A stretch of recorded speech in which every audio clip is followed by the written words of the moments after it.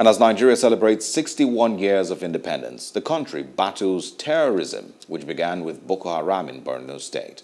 It is spread across the country and is multifaceted, with different groups operating, either members of Boko Haram, ISWAP, or bandits. Plus TV Africa's Destiny Momo takes us through the history and impact of terrorism in Nigeria. Boko Haram literally translates to Western education is a sacrilege. In Nigeria, the group known by the name started in Maiduguri, the capital of Borno State, as an Islamist sectarian movement in 2002. Its founder, Muhammad Yusuf, was a civil servant who believed in strict application of Islamic law.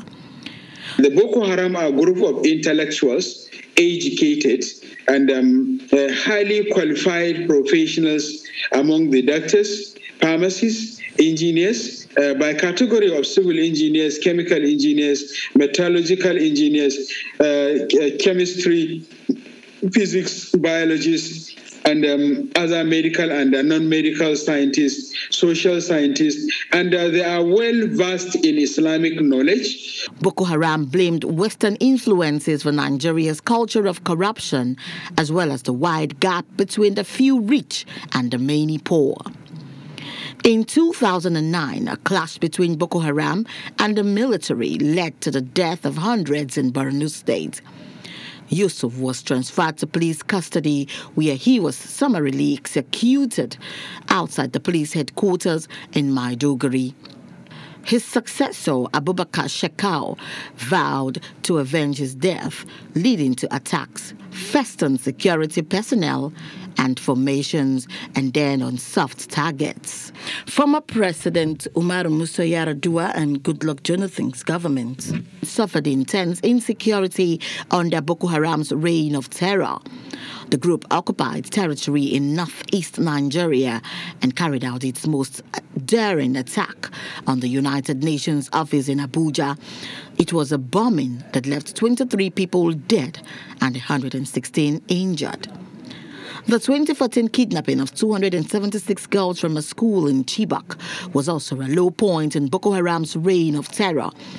In the same year, it pledged allegiance to the Islamic State in Iraq and took the name Islamic State West Africa Province, ISWAP. The next year, the group split, with one faction retaining that name and the other reverting back to Boko Haram. Today, insecurity is rife across Nigeria, with ISWAP committing crimes in the northeast and bandits holding sway in the northwest. Kidnappings have become too common across the northeast, the northwest, and even the north central. Worse kidnappings than that of Chibok have taken place in Nigeria's secondary schools. SPM Intelligence estimates no fewer than 1,409 students were kidnapped from their schools between March 2020 and October this year.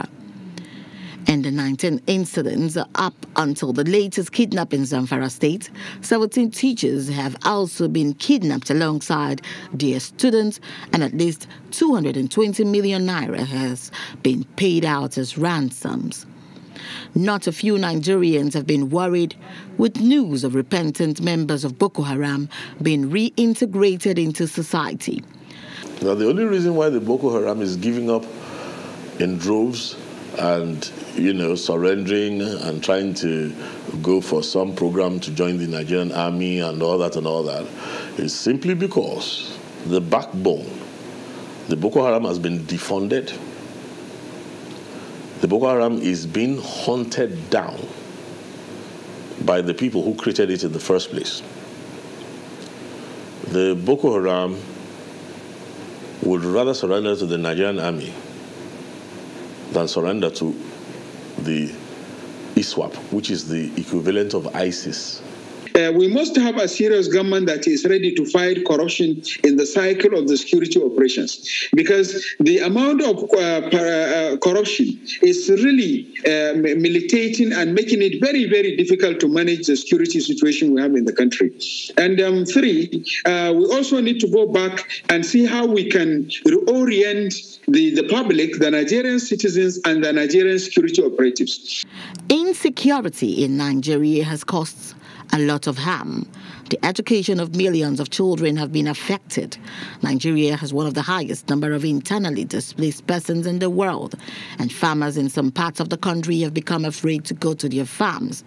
Even some soldiers have become demoralized and often spoken out publicly. But the Nigerian government is continually assured that it is committed to keeping the country secure. Destiny Momo for Plus TV Africa. Thanks to Destiny Momo for that report. Hello, hope you enjoyed the news. Please do subscribe to our YouTube channel and don't forget to hit the notification button so you get notified about fresh news updates.